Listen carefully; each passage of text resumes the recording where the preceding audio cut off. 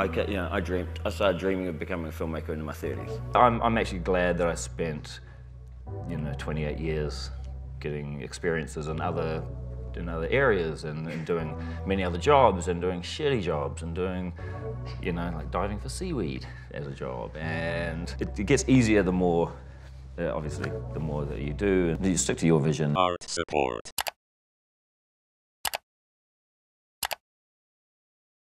Most of my scripts have taken, this is the truth, probably about 7 years between writing and getting made. Filmmaking was never really my dream.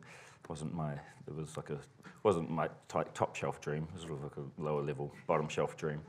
I had other dreams that I didn't achieve, so disappointed. Very disappointed in that, but bittersweet because also now I'm rich. How everything happened in my life, when it started. I didn't start making films until I was, 30? Perfect. Very happy with that. I came to filmmaking quite late, so I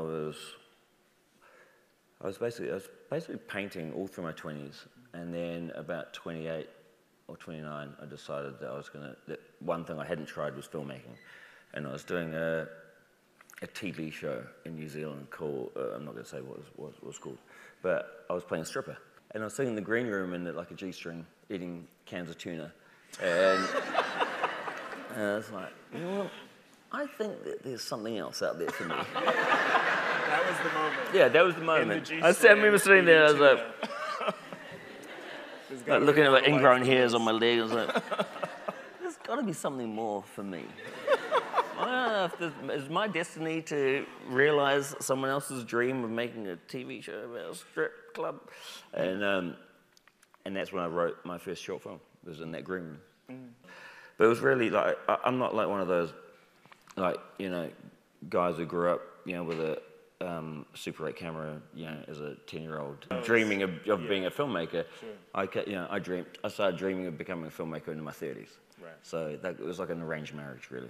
I'm actually glad that I spent, 28 years getting experiences in other areas and doing many other jobs and doing shitty jobs and doing, like diving for seaweed as a job and definitely hospitality and just all sorts of things just to get by.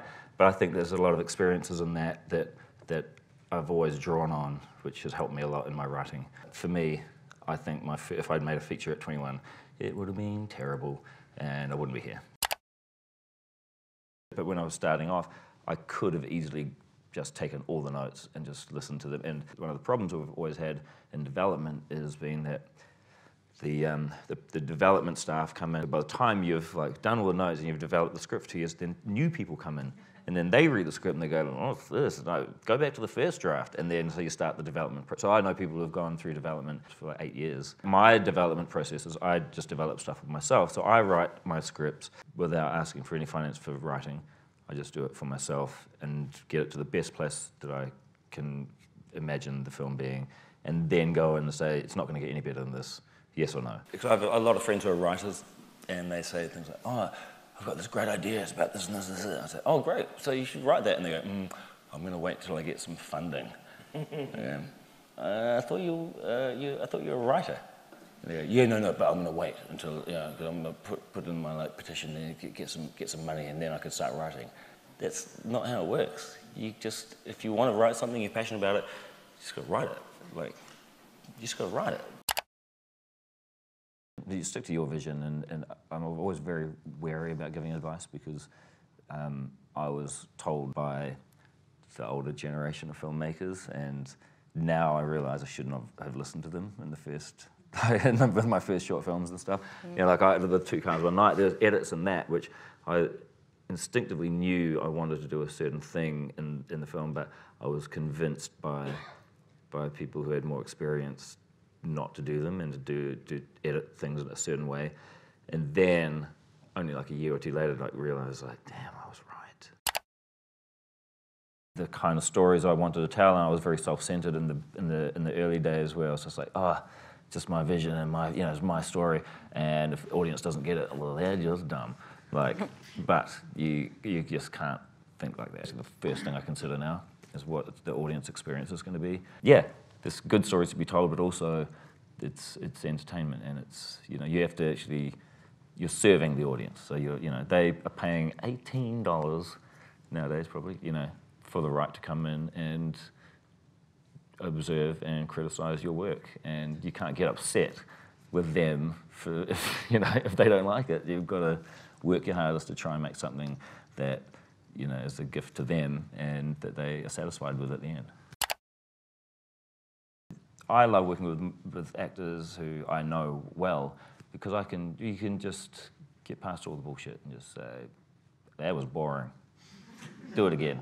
You know, like, you know, instead of like, let's just talk about, I see what you're doing there, it was really great, but is there another way we can sort of get it, sort of like let's make it more of a dance. It's like, you just, you know, it's a bit of, that was shitty, do it again, make it better. And say it faster. But I learned to really trust all the people around me. And having people around who had permission to say that was terrible. You know, if they really felt it, like, you know, and I can trust people to say that to me and not feel bad about it. Because 80% of the time, it probably is bad. What being creative is about is having fun and looking at life through like a sort of the lens of a child, really. Thing. I come from like a background where people have said, oh no, you have to have one job and stick with it. Well, I don't believe that. I think that in this day and age, you know, people have things that they want to express, and you know, you need to have a wide range of tools. And you know, filmmaking, painting, acting, poetry, all that stuff, they're all tools. Rousseau is one of my favorite artists. You know, they said he couldn't paint. You know, if you can put paint on a brush and apply it to something, you can paint. You know, what he couldn't do was paint in the style of everyone of the day. So I think failure is a brilliant thing. It teaches you a lot of stuff, and you know, and you end up coming up with better ideas often when you fail at things.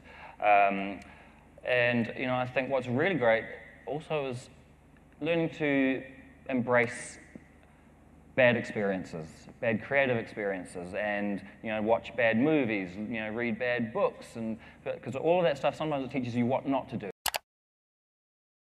Yeah, and that's one thing I realised early on. It's like, yeah, write what you know. Just wrote based on conversations that I remembered from being a kid with that, you know, with my family. Luckily, I come from a culture who makes fun of themselves a lot. You know, we're very self-deprecating. I think we find the humour we find is in the situation we're in. We're funny people, and we laugh a lot. We joke about everything from being poor to being starving to being, you know, to being in jail to every sort of shitty situation. We'll find a way to make light of it. No, when I wrote Boy, the first version of Boy was super depressing and super sad. And Hunt for the Wilder People, the first version was like just sad. And I was just like, oh, I'm gonna be like Lucas Moodyson. I'm just gonna make it really depressing. I realized I don't know how to do that. I'm not good at that. And so I decided to just look at what I was good at. Like, I made a choice. I said to myself, do you really like depressing films? And I said back to myself in a husky voice, no. No. And, you know, and Jermaine said a really important thing to me when we were shooting what we did in the shadows. There was a point where we were like, we're turning like a 5-minute idea into a feature film. This is what we're doing. And he goes, dude, the world needs stupid shit. Who wants to go and see a film that reminds us about how terrible the world is? We just like go on Twitter and you know, let's just look at the news and save ourselves 2 hours. Here's the thing, 90% of all ideas are shit, and 90% of all art is terrible. 90% of all movies are pretty bad. And I think if you kind of take that ratio into account, it allows you to relax a lot more. You know, you don't have to worry about making something good all the time. When I'm writing, I know that a lot of it should never see the light of day. Don't get too comfortable. That's my advice.